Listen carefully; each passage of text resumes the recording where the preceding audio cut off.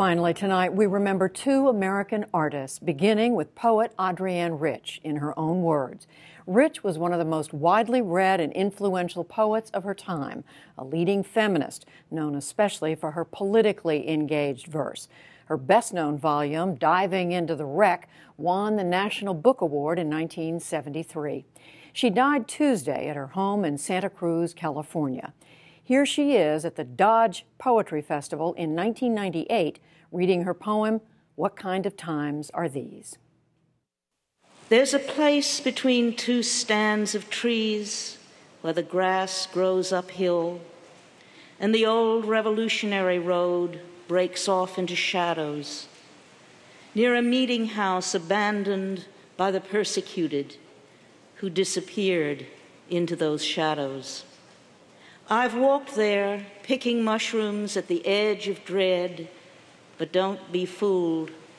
This isn't a Russian poem. This is not somewhere else, but here. Our country, moving closer to its own truth and dread, its own ways of making people disappear. I won't tell you where the place is, the dark mesh of the woods, meeting the unmarked strip of light, ghost-ridden crossroads, leaf mold paradise. I know already who wants to buy it, sell it, make it disappear. And I won't tell you where it is, so why do I tell you anything? Because you still listen. Because in times like these, to have you listen at all, it's necessary to talk about trees. That was poet Adrienne Rich reading What Kind of Times Are These? She died Tuesday at age 82. And we close with another artist, bluegrass musician Earl Scruggs, who died yesterday in Nashville at 88. Scruggs helped create a new sound for the banjo and bluegrass music, first with Bill Monroe, and then with his longtime partner Lester Flatt and the Foggy Mountain Boys. Their song, Foggy Mountain Breakdown, used in the film Bonnie and Clyde, won a Grammy in 1968. He also performed the theme music to the television show The Beverly Hillbillies. He later formed the Earl Scruggs Revue, playing and recording with his sons. Here's a clip from a Scruggs performance in North Carolina in 2002.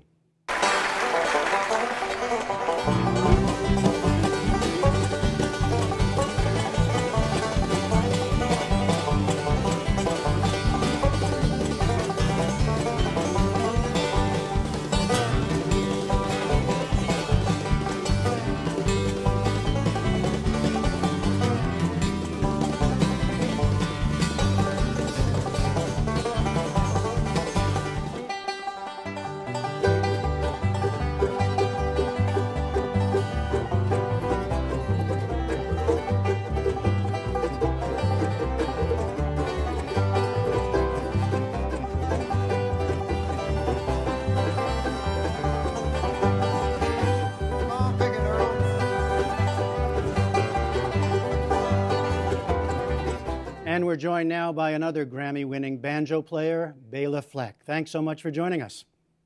My pleasure. Thanks for asking me. So tell us about the Earl Scruggs sound. What did he do with the banjo to create something new?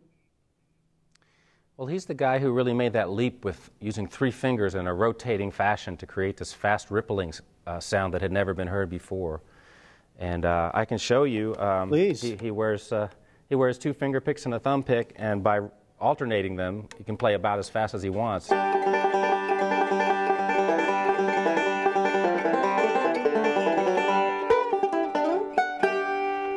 it's this action, you know. You couldn't move one finger that fast, but all three, it's pretty easy, and it's kind of an incredible leap. So give us tell us a little bit more about the history of his playing and really changing the sound of bluegrass music. Well, he really exploded on the scene in Bill Monroe's band in the early 40s, and when he joined the band, it was an incredible thing.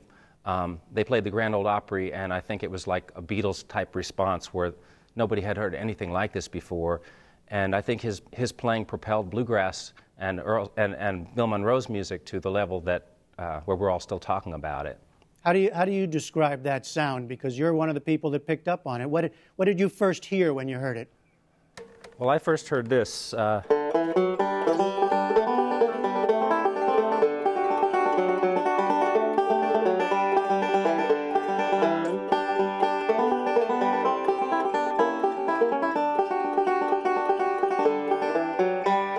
think a lot of people will remember that. Yeah.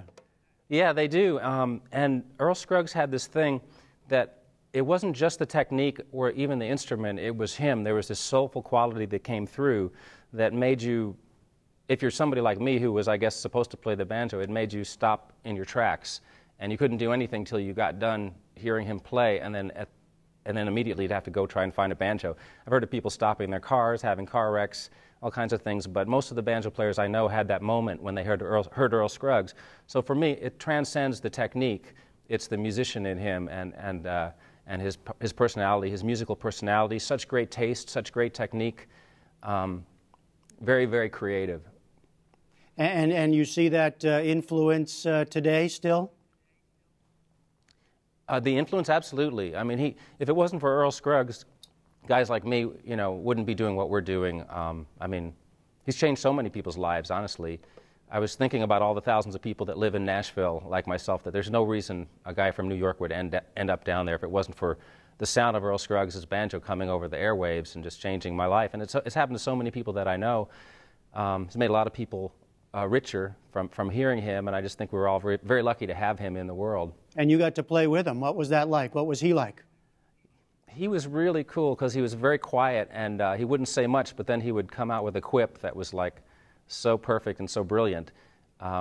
Very smart, and over the last few years I got to know him a lot better. He was home a lot more, and we live about a mile apart in Nashville, Tennessee. In fact, he came, I shouldn't be talking about me, but he came to see my concerto performance in Nashville with the symphony back in September, and I was just thrilled that he would do that. But also, on occasion, I could go to his place, and we'd sit around and play or talk and hear old stories. And it was just very sweet, and I just feel very fortunate to have had that time with him. Can you take us out with about 30 seconds more of some Earl Scruggs music? Sure. Here, the time when he came up, there was a lot of swing and jazz going on in the world, too, and it affected him, too. So I'll play a little of that you might not expect from Earl Scruggs.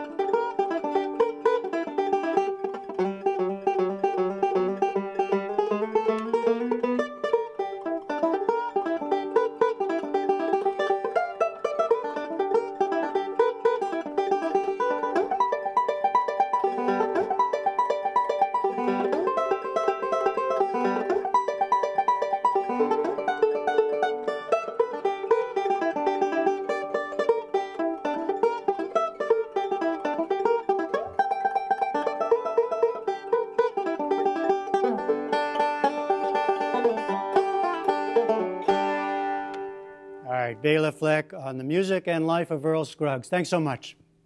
Thank you.